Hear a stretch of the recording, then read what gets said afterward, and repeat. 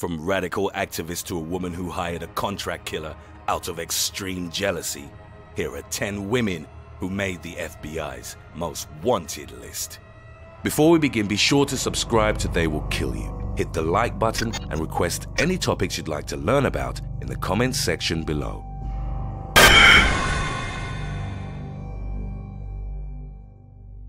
Number 10. Donna Jean Willmott. Donna Jean Willmott was part of the Weather Underground, a radical activist movement that used violence as a way of protesting sexism, racism, classism, and the Vietnam War. She and Claude Daniel Marks landed a double spot on the FBI's most wanted list after purchasing what they believed to be 37 pounds of explosives. Their plan was to blow up a maximum security prison in Kansas in an attempt to free Oscar Lopez, the leader of a Puerto Rican separatist organization. What they didn't know at the time was that their contact for the explosives was actually an FBI undercover agent. After discovering an FBI monitoring device in their car, Marks and Willmott went underground along with their spouses. For years, they lived several blocks from each other in Pittsburgh under assumed identities. After a year of negotiations with federal authorities, they both surrendered in 1994. Number 9. Bernardine Dorhn. In May 1970, the Weather Underground issued a declaration of a state of war aimed at the US government. This marked the group's transition from political advocacy to violent action. The radical group followed a communist ideology and would eventually be responsible for the bombing of several New York police stations, the Pentagon, and the United States Capitol. By 1970, Bernardine Dorhn was one of the group's leaders.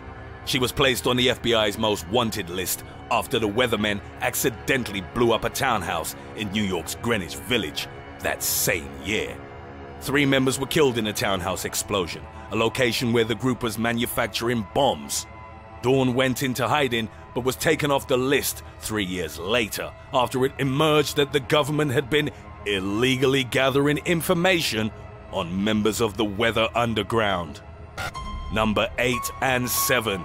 Catherine Ann Power and Susan Edith Sachs. In 1970, Catherine Ann Power was a senior at Brandeis University. She and then roommate Susan Edith Sachs were active protesters against the Vietnam War and other social constructs such as racism or sexism. When student-led protests were no longer enough for them, they decided to take a militant stand against the system. Sachs, Power, and 3 ex-convicted felons robbed a National Guard armory and a bank in Massachusetts. They stole weapons and 400 rounds of ammunition from the armory, then set fire to the facility. 3 days later, they robbed a bank in Brighton. Power and Stanley Bond, one of the men that took part in the robberies, were romantically involved. They wanted to make away with enough money to provide firearms for the Black Panther movement. They managed to steal $26,000 in cash, but one of their accomplices shot and killed Walter Schroeder, the first responding police officer. The 3 men were apprehended shortly after the bank robbery, while Sachs and Power went on the run and were placed on the FBI's most wanted list. Sachs was arrested 5 years later in Philadelphia after a police officer recognized her from an FBI-issued photo. Power lived as Alice Louise Metzinger for 23 years. Outwardly, Metzinger was a loving wife and devoted mother. She worked as a cooking and nutrition teacher at a community college in Oregon. Even though Power had been dropped from the FBI's most wanted list in 1993, she turned herself in. Number 6. Angela Yvonne Davis. A heavily armed African-American high school student, Jonathan Jackson, took over a Marin County courtroom in 1970. He armed the African-American defendants, and afterwards they took the judge, the prosecutor, and 3 female jurors hostage. As they got out of the courtroom and into a getaway van, the police opened fire on the vehicle. Jackson, the 2 defendants from the courtroom, and the judge were all killed in the exchange. The weapons used in the kidnap murder, including the shotgun used to kill the judge, had all been purchased by Angela Yvonne Davis 2 days before the incident. According to California law, this made the former philosophy professor an accomplice equally as guilty. A warrant was put out for her arrest. Davis became a fugitive, and then FBI Director J. Edgar Hoover placed her on the FBI's most wanted list. When she was ultimately captured in 1971, President Nixon congratulated the FBI for the apprehension of a dangerous terrorist. A nationwide movement for her release was organized and supported by prominent artists such as John Lennon and Yoko Ono. In 1972, Davis was acquitted of all charges. A jury concluded that even though she owned the guns used in the crime, it wasn't enough to suggest she had a direct responsibility in its planning and execution. In the years that followed, Davis became a well-known prisoners' rights advocate, political activist, and an influential scholar. Number 5. Ruth Eisemann-Schier. On December 17, 1968, Ruth Eisemann-Schier helped Gary Stephen Christ in the kidnapping of 20-year-old Barbara Jane Mackle. They took her from a motel room in Atlanta and buried her in a box about 1.5 feet underground. The kidnappers supplied food, water, an air pump, and a battery-powered lamp inside the box. Mackle's father was a millionaire land developer in Florida with personal ties to President-elect Richard Nixon. The kidnappers were paid the ransom they'd asked for, $500,000 in $20 bills. In exchange, they told the authorities where they could find Mackle. She was rescued approximately 83 hours after she'd been buried and died for dehydration, physically unharmed. Christ was arrested shortly after, but Eisemann-Schier managed to evade the authorities, becoming the first woman placed on the FBI's most wanted list. A few months later, she was captured after applying for a nurse position in Oklahoma. Even though she'd used the alias Donna Sue Wills, a routine applicant fingerprint check gave her away. Number 4. Shanika Minor. The argument started over loud music, only to end up in a tragic double homicide. Tamika Perry was pregnant and around 5 days from her due date when she was fatally shot by Shanika Minor. According to the FBI, when Perry told Minor to turn down the music, the latter brandished a firearm and challenged her to a fight.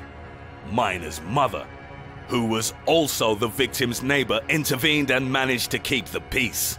The following morning, however, Minor returned to the duplex and confronted Perry once again.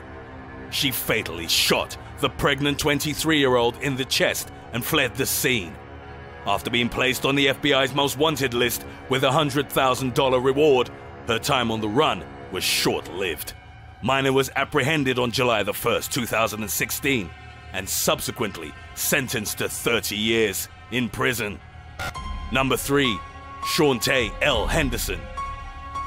Shawntae L. Henderson was already suspected of being a hardened gangster even before she shot and killed 21-year-old DeAndre Parker outside a convenience store in Kansas City, Missouri. A suspected member of the city's infamous 12th Street gang. Authorities believe that Henderson had been involved in as many as 50 gang-related shootings and possibly even 5 other murders. After she killed Parker in September 2006, Henderson kept a low profile but was arrested in her hometown of Kansas City on March 31st, 2007, the very same day she'd been placed on the FBI's most wanted list. Number 2. Marie Dean Arrington. After public defender Bob Pierce unsuccessfully defended both of Marie Dean Arrington's children, the woman sought revenge on him. When she couldn't find Pierce at his office, Arrington turned her attention on his secretary, 37-year-old Vivian Ritter. She took her hostage, shot her multiple times, then ran her over with her own car. At the time of the murder, Arrington was already on bail, pending sentencing for the manslaughter death of her husband. She was sent to prison in Marion County, Florida in 1968. The following year, she escaped, earning a spot on the FBI's most wanted list. Arrington was eventually captured in New Orleans, working as a waitress. She was initially given the death penalty, which was overruled by the Supreme Court after it was deemed unconstitutional. Arrington was instead sentenced to life in prison, where she amassed around 61 violations over the years for battery, inciting a riot, drug possession, weapon possession, and others. She died from heart complications aged 80 in the same prison that she'd escaped from 45 years before. Number 1. Brenda Delgado.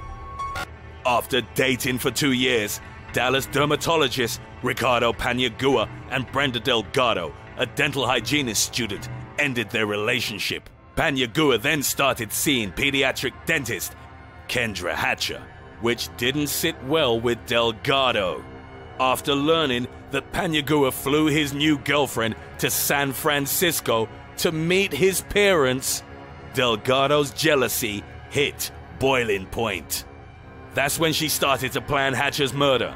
Delgado reportedly hired hitman Christopher Love and getaway driver Crystal Cortez, to whom she'd promised drugs and money. In September 2015, Hatcher was found dead in the parking garage of her upscale Dallas apartment complex. Shortly after the body was discovered, Delgado spoke to FBI investigators, but then promptly fled the country. She spent 6 months on the run and was eventually placed on the FBI's most wanted list with a $100,000 reward. 2 days later, she was apprehended in Mexico. According to her lawyer, he'd already negotiated her surrender to Texas police before she was placed on the list. The jilted lover, as Delgado came to be known, spent 5 months in a Mexican prison before being extradited to the US. Her accomplices were arrested and the trio was charged with capital murder.